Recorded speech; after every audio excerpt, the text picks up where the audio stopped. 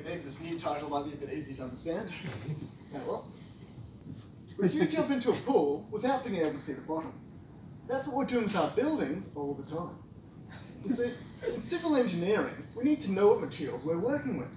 And while we know the strength of the walls and thickness of the columns, we don't know what lies in the soil beneath our feet. The reason for this is spatial variability, where properties change with distance. It can happen on a large scale, but also on a small scale as well. That means if we do a test, say, here versus here, the results can look completely different, which means we need to investigate the ground thoroughly and cleverly.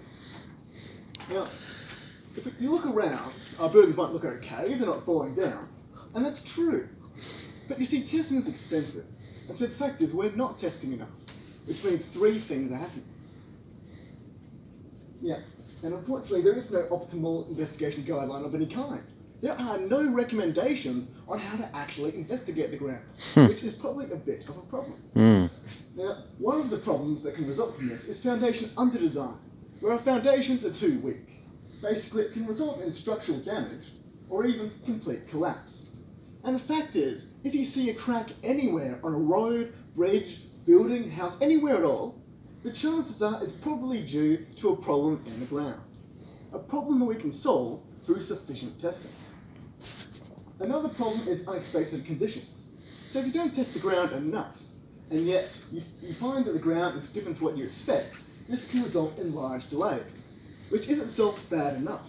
But in large projects, you can see that you can spend $1 million a day just maintaining the site, let alone actually building it. So this can be a big deal. And even then, when everything goes okay, there's no cracks, there's no delays, and our buildings don't fall down, the chances are it's because of foundation over-design, where your foundations are too big and strong. Now, for foundations like this, it's 1,000 cubic meters of concrete, 1,000 cubic meters of CO2 have been produced. So through sufficient testing, if we minimize this foundation as best we can save money and save the environment at the same time.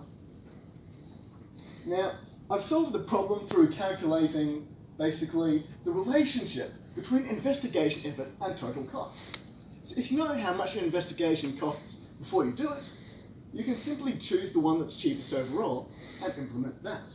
So, yeah, cheapest. And I'll show you what the trade-offs are. Basically, if we're looking at the relationship, as the number of tests increases, the testing cost increases, as you'd expect, that makes sense. But at the same time, as you understand the ground to a better degree, the probability of failure, and hence the expected cost of repairing that failure, decreases. So it certainly is a trade-off there.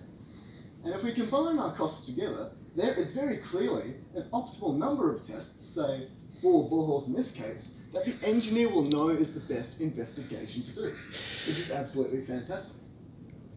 Now, I've solved the problem of calculating these costs through a 6-step process.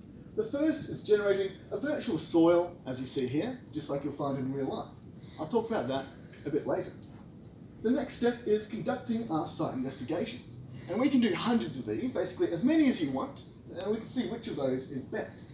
So these green lines are simply the boreholes, basically where you're testing the soil, just like where you test in real life. Once we have this information, we then create a soil model.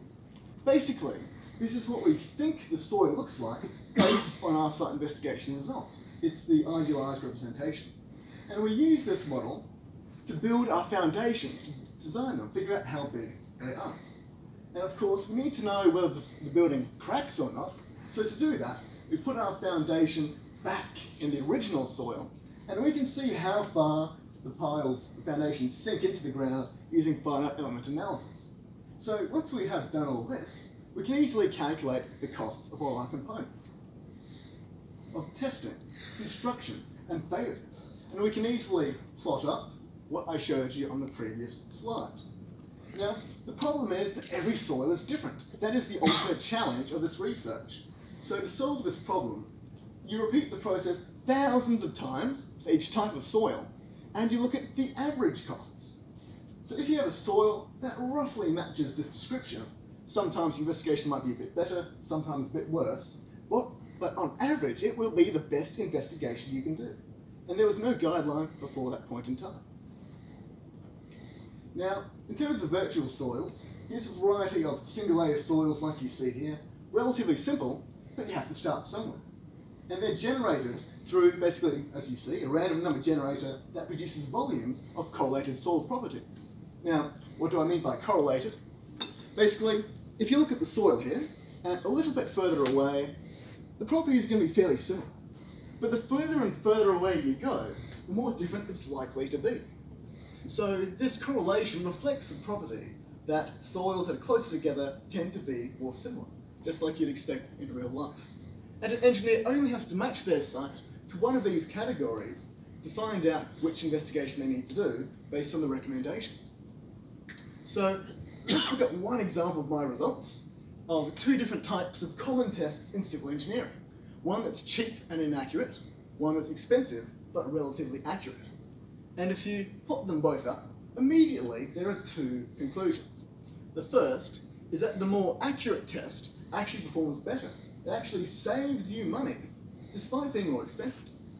And the second observation is that you can save up to $1.8 million by doing, say, 16 boreholes instead of one. So just process that for a second. You're doing a larger initial investment, and yet you're actually resulting in a net savings of $1.8 million. What's not to love about that? So charts like this are basically the product of my research. Series of charts for different kinds of soils, different kinds of tests, and so on. And so an engineer can do two useful things with this chart. The first is know how many boreholes is actually best. Right? So far, so good.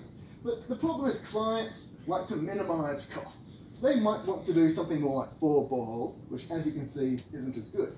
So the engineer can then show the client this chart and say, well, hold on, if you spend another $10,000, $20,000 or so, you can actually save about $100,000.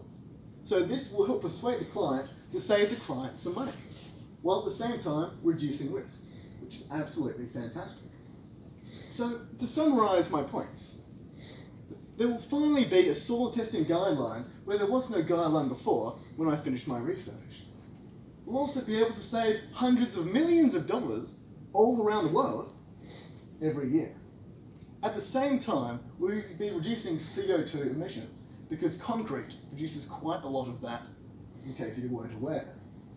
And of course, you'll have more reliability in the buildings because the soil is understood better, which means less cracking and more safety in all of our infrastructure that lies on or in the ground, which is basically everything. So essentially, we'll have less of this and a little bit more of this.